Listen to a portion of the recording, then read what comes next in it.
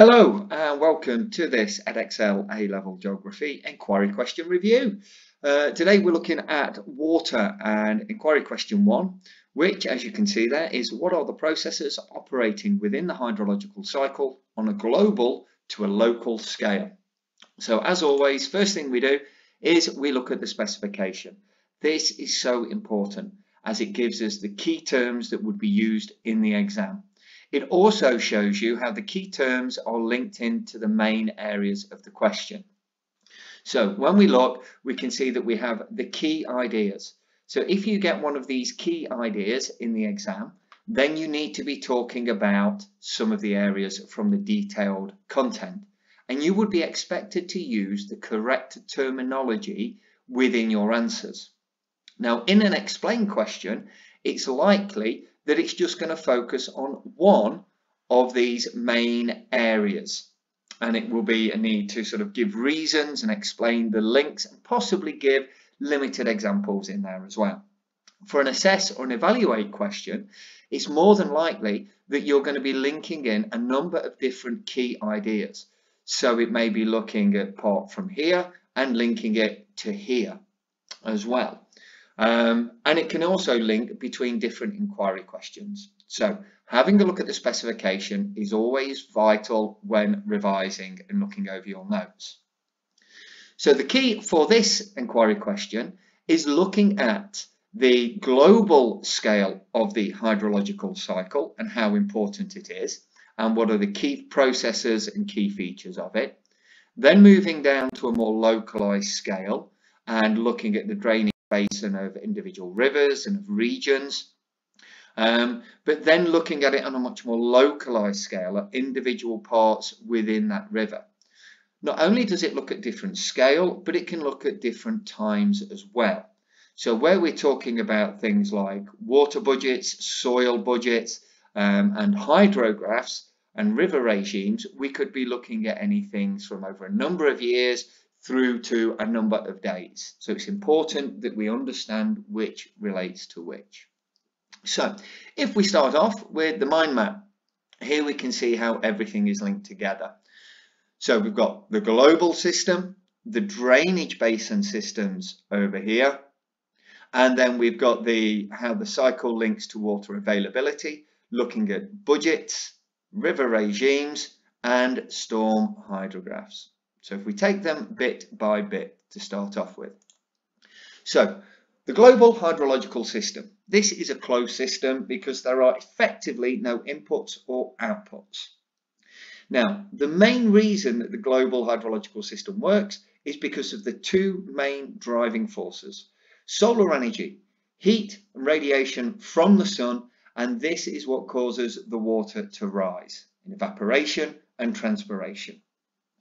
We then have gravity, which is what leads to precipitation. It leads to the water to fall again. Solar energy is also important because it can set up the climate zones and the global atmospheric circulation, which is also important for the different amounts of water we find in different areas. So they're the driving forces. Now, as it's a closed system, all we have basically are stores where the water will be resident, and the fluxes or the processes. And so this is really simple, almost going back to sort of key stage 3 stuff. The main stores, places like the ocean, the atmosphere, the biosphere, and the ground and the soil and the rock. Perhaps a new one though is the cryosphere. This is the water locked up in ice.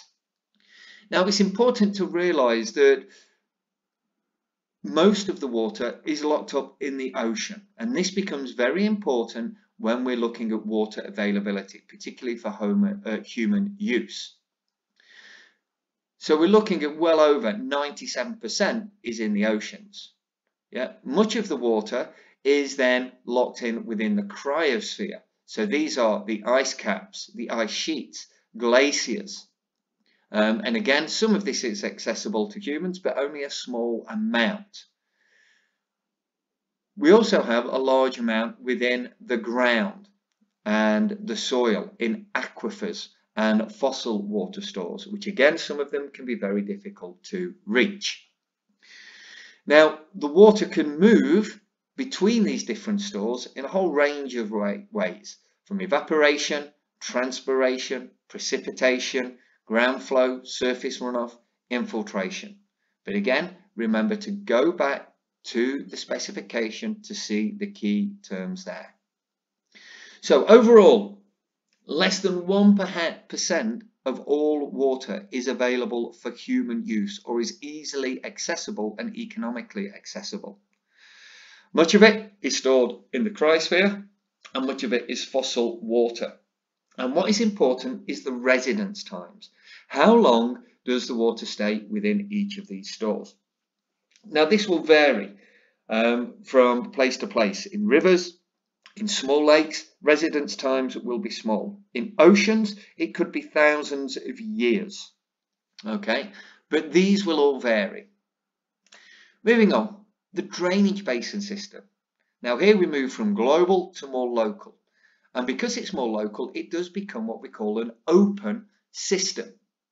And it's important to recognise that systems are so important in geography. It's almost like a manufacturing process, is that you have your inputs at the start of it, you have your processes, the things which change it, and then you will have the output, what comes out of the system at the end of it. So always know, as with coast, that there are different systems operating. So the main elements of the drainage basin system. We have obviously the input, which is mainly precipitation, and the three main types: orographic, caused by air rising over hills and mountains; frontal, which is where we have cold air masses meeting warmer air masses, and this is particularly important at temperate latitudes such as the UK. And then we also have convectional rainfall. These tends to be in areas or warmer, hotter areas where the land warms very quickly, forcing the air to rise, taking the water vapour with it, etc. Now, it's also important to realise there are different types and patterns of precipitation, which relate to things like global atmospheric circulation. Now, although for the specification, it doesn't state that you need to know that, it is important to understand about the Hadley, the Ferrell, and the polar cells, because this will help to explain the patterns of rainfall. It's also need to understand whether it's a maritime or continental climate. If the main weather patterns come over the sea, it's likely to be carrying more water and wetter. If the main prevailing winds come over the land, it's going to be drier. And relief linked to orographic rainfall can also be important as well. On the windward side of mountains, as the air is rising, it's likely to be wetter, but on the leeward side, where the air is sinking back down again, then it's likely to be drier. We then have all of the stores within the drainage basin, which is exactly the same as for the global system, just on a smaller scale. And obviously an ocean would become an output as the rivers flow into it. We then have all of the different fluxes, the different processes which move it through. Again, ground flow, surface runoff, and all of those. The main outputs then, channel flow, evaporation, and transpiration. The water that is exuded by plants. And then finally, what we need to know is what are the different factors that can affect the inputs, fluxes, and outputs of the drainage basin. So obviously the climate and relief can be very important in precipitation rates, and the relief is also important into things like the processes, surface runoff, the steeper ground. It's also linking things like the soil, the geology, the rock type, how deep are the soils, because this will have an impact on things like infiltration, percolation, and ground flow. The vegetation is also important in terms of infiltration, in terms of reducing or increasing surface runoff, and the likely amount of water available for transpiration. We also have the human factors, things like abstraction from the ground, ideas of storage in reservoirs which could affect the drainage basin system. Agriculture and industry will also be taking water from the system. And deforestation can have a major impact. Yeah, we've already talked about the infiltration and the transpiration rates, but forests and trees and plants are very important to a healthy water system. Then we come on to water budgets. Now what we're looking at here is really the amount of water that's available in the soil and around the different areas. And this is very heavily based on latitude, because it is what measures the precipitation versus evapotranspiration rates. And this can obviously change throughout the years. For example, in the northern hemisphere, in temperate latitudes, precipitation may be similar all year round, but the evapotranspiration rates will be much higher in summer, leading to soil utilization and possibly soil water deficits in the summer months. We then also have this idea that when it gets cooler again and evapotranspiration levels fall, then the soil moisture becomes recharged until it becomes full, and then we have a surplus at the start of the year, and the same goes again. Now in the southern hemisphere, this would be the other way round, in that it would be the months from sort of October through to February where you'd have utilization and deficit, and recharge from April through to October. And it's understanding these water budgets in the polar regions, places like Alaska, in desert regions, temperate regions, and the tropical rainforests, and understanding the different levels of precipitation and evapotranspiration rates. So you're looking at rainfall patterns, you're looking at climate patterns. Is it in the intertropical convergence zone where there may be monsoon seasons? Are there some particularly cold months in polar regions? For how long is it locked up within the cryosphere? And then is there a general melting time?